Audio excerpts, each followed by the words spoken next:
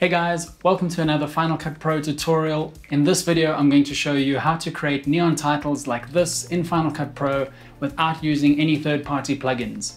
It's pretty easy to do, but there are a bunch of different steps you need to follow, so stick around and I'll break it down for you step by step.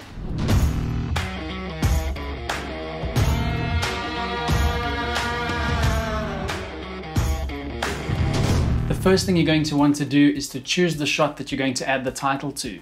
Dark, nighttime shots obviously work best, and you'll want a clip that was shot using a tripod. You can use a moving shot, but then you need to track all of the titles, and that's beyond the scope of this tutorial. I've got this shot here of an alley at night, which I'll use to show you how to create a neon title. Step 1 is to add your text. I'm going to use a basic title, which you can grab from your titles menu, or by simply hitting Ctrl-T. I'll just adjust the length of that title to match the length of my clip by using the shortcut Alt square bracket. And then I'll come in over here and I'll type neon sign. I'll change the font to Neon Glow, which is a font I downloaded from dafont.com. I'll put a link to that in the description down below for you. I'll increase the size a little bit and then I'll position it here above these dumpsters. I want to make it look like it's on this wall, so I'll first go in here and I'll change my rotation to try and get it to look like it's in the scene here on this wall. What you could do is zoom in just so you can see a little bit more clearly, but also because you can use these lines here to try and line up to the bricks. So let's put it over here, tilt it a little more.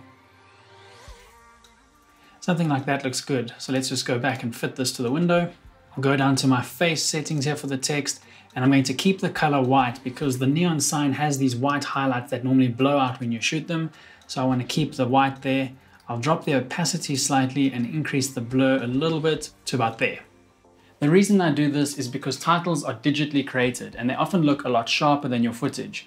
So dropping the opacity slightly and adding a subtle blur helps them to blend into your scene a little bit better. Lastly, I'm going to go over to my blend mode and I'm going to change that to add. Step 2 is to add a glow. So I'm going to add the glow effect by going to my text properties, scroll down to glow and turn that on. I'll click show here so I can see these properties, and I'm going to change this color to a more orange color. I kind of want it to match the light in the scene that we have already. So let's go a little more orange, and I'll increase the radius and I'll increase the blur. I'll kind of do that until I get a nice glowing look. There we go, that actually looks like it's lit up. Step 3 is to brighten the glow. I'm going to do that by duplicating this layer. You can either copy and paste this layer, or a quick way to do it is to hold down the Alt key and just drag and drop a new layer on top. I'm going to rename this top layer to Neon Tube, and then I'll hide it using the shortcut key V, and I'll rename this bottom layer here to Main Glow. I'll come into my text properties, I'll hide the face, and on the glow settings here, I'll increase the radius and I'll increase the blur a little bit. Next, I'm going to add a color wheels effect here just to increase the highlights a little bit, just to give it that nice glowing neon look. And then let's enable this top layer so we can see what it looks like together. Coming back to my main glow, I'm going to go over to the film strip here, and I'm going to leave the blend mode set to add, but I'm going to drop this opacity a little bit, just so we create a nice intense glow around the neon tubes here. Step number 4 is to add an ambient glow. In order to do that, I'm going to duplicate this main glow layer by holding down Alt. I'll just drag that below and I'll rename this to Ambient Glow. I'll hide these top 2 layers for now so we can see what we're working with. And on the Ambient Glow, I'm going to take my Color Wheels plugin off, and then I'm going to add a blur plugin. So I'll come over here to my effects window and I'll choose Gaussian Blur and I'll drop that onto my title. So I'll drop the blur amount and I'll increase the blur boost, just to create more of a spread here. If you go too far, you kind of lose it, so right about there looks good. And if you want this to be a little bigger, you can just increase the scale here, which I'll show you in just a second, but let's first make these 2 layers active so we can see what it looks like. Let's come over to the glow here and we'll make it bigger.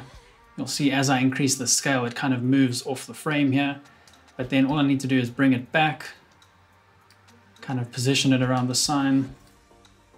Somewhere there looks good. Now we've got this nice ambient glow around the sign. If I turn that off and on again, you'll see the difference it makes. See, it just adds that nice little glow around the sign. Step number 5 is to add a shadow to create depth. Normally when you look at these neon signs, because of the tubes and the way that they're mounted to the wall, there is some kind of shadow behind the light. It also helps just to give it a little bit of depth. In order to do that, I'll take this main glow layer here, I'll duplicate that and put it at the bottom. I'll rename it and I'll call it shadow. I'll hide these layers quickly and then we can come in here, delete the color wheels, we don't need that. Let's set the blend mode to normal. And now I want to darken this. So I'll come over to my text properties, come down to glow, and I'll take this color here. I still want the orangey color, so all I need to do is just drag the slider down, kind of get it to a dark orange shadow looking color. Then I'll increase the glow radius and the blur just to create a nice shadow there behind the sign. Let's turn these layers back on. And now what we need to do is select the shadow layer and offset it slightly. So we can drag this, and you see if I move this around, we've got the shadow. I can just go and position that so it looks like we've got a little bit of depth behind this sign. Somewhere about there looks good. And that looks pretty realistic to me. I mean, if we look at this in terms of the order we built these layers, let's have a look. We first started with just the tubes. We then added a main glow, which gives it that real neon look. Then we added an ambient glow to give it a bit of light around the sign. And then we added a shadow over here to create some depth. Step number 6 is to create an off version of the neon light. All the steps so far have shown you how to create the light on version. Now let me show you how to create the light off version. First things first, let's copy all of these layers and paste them over here. We'll select all of these layers, including the footage, and we'll hit Alt-G to create a compound clip. I'll call that neon sign on. I'll explain why I select the footage as well in just a second. And for the off version, we're going to go delete the 2 glow layers and the shadow. I'll select our tube layers, and now we want to create a version where this looks like the tubes are there but just off. I'll come over to my text properties here, scroll down, and I'll turn face off and glow off, and I'll turn outline on. I'll come back over to the film strip here and I'll set my blend mode to color burn. I'll head back over to my text properties and I want to change the color here to a dark orangey tube color. This will be what it looks like when the tubes are off. I'll increase the blur a little bit and I'll increase the width. Okay, that's too much. Let's go 1.3. I'll drop the opacity a little bit here. And now let me explain why when I create a compound clip, I include the footage layer. The reason for that is if I hit Alt-G and create a compound clip without the footage, you'll see how the blending mode changes the way that this text appears on the wall. So I'll undo that. I'll select both the layers, Alt-G for a new compound clip, and I'll call this neon sign off. I'll drag that on top of my neon sign on layer and I'll hide that. Step 7 is to make it flicker. I've added this neon light flickering sound effect here and I'm going to alternate between the sign being on and the sign being off to create this flickering effect. Let me play the sound effect back for you so you can hear what it sounds like.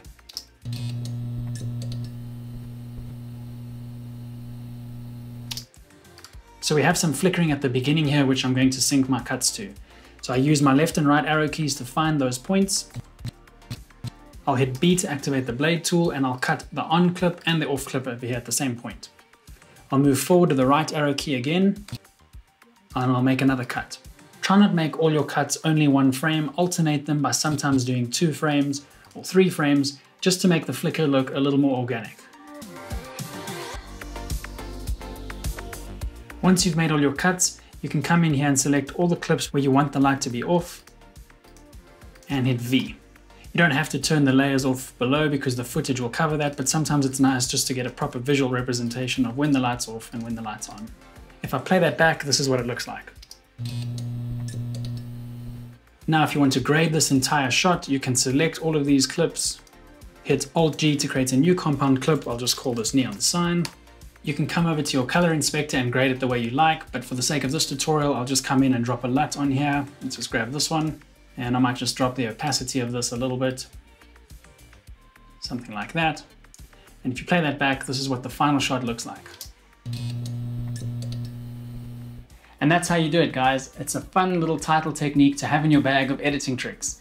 If you enjoyed this tutorial and you want to see more like this, then please like the video, subscribe to the channel, and hit that notification bell so that you get notified when I post new videos. Thanks for watching, and I'll catch you in the next one.